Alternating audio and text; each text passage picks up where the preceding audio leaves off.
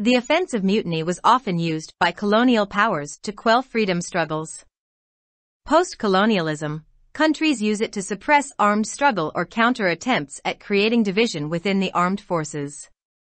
But of late, an outlandish and perilous mix of the two has surfaced in Pakistan. The offense of mutiny is being recklessly used to curb criticism.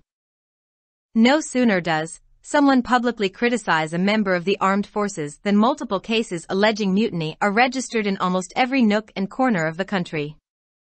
3 legal anomalies arise from this situation. First, Section 131 of the Pakistan Penal Code criminalizes direct abetment of mutiny, while Section 505 criminalizes any statement made with the intent of inciting mutiny. LEAs in Pakistan have misapplied Section 131. For an act to become an offense under it, there must be something on record to establish that the accused contacted or attempted to contact armed forces members. Otherwise, applying it would be legally misconceived. Moreover, Section 505 is only applicable when a statement is circulated with the intent of inciting mutiny or is likely to incite mutiny. Thus, treating criticism directed towards a member of the military as mutiny would, irrationally, widen the ambit of Section 505. Publicly pointing out shortcomings and illegalities is not mutiny.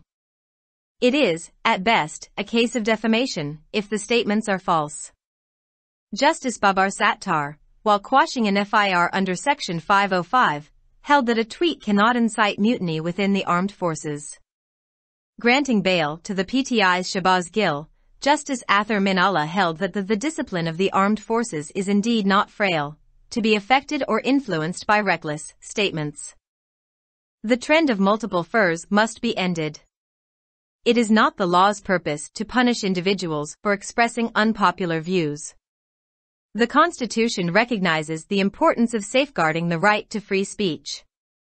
Free speech can only be restricted in a reasonable manner through the law, particularly when the public interest is endangered.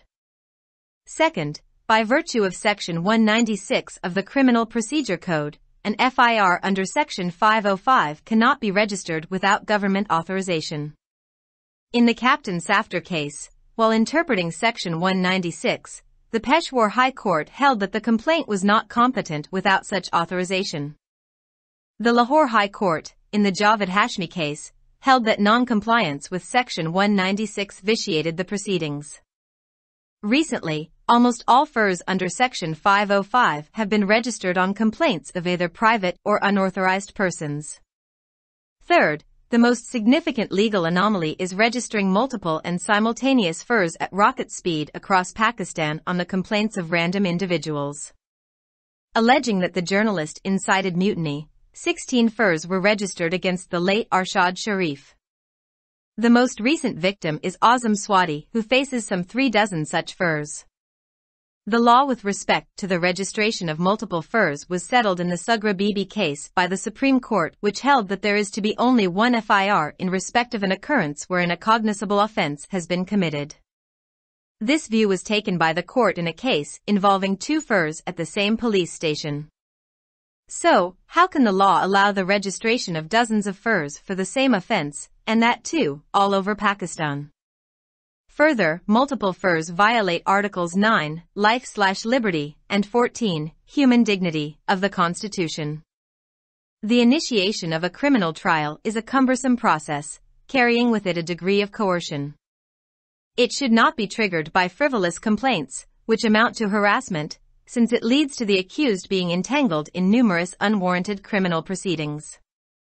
As such, the accused is forced to continually surrender his liberty and time before the police and courts.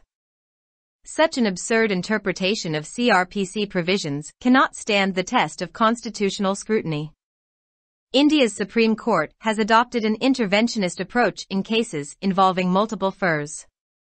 For instance, in the actress Khushbu case, 2010, the journalist Amish Devgan case, 2020, and the editor Republic Bharat Channel case, 2020, pending complaints were either transferred to one court or the case was quashed after the first FIR.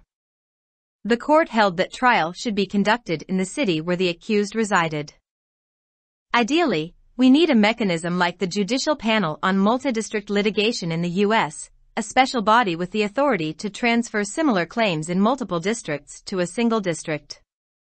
There is no mechanism to address multiple FIRs in Pakistan. The criminal law machinery is being abused. There are several wrongs, but no remedy. Until lawmakers come up with a solution, the trend of making the accused run from one province to another will continue. The apex court, as the ultimate guardian of fundamental rights, needs to put an end to this injustice. The writer is a lawyer based in Lahore. Published in Dawn, December 21, 2022. For more videos, subscribe our channel. Dawn Vocabulary with Urdu meaning. Like, subscribe, share and comments.